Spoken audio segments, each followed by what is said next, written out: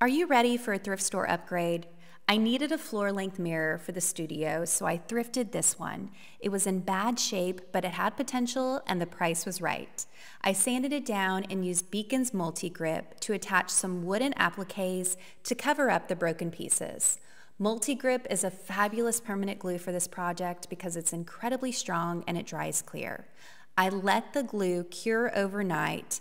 Then I took it outside and I spray painted it with some primer and gold paint. And look at the beautiful butterfly that visited me during the process. Once the paint was dry, I brought the mirror back into the studio and I love how it turned out. What do you think?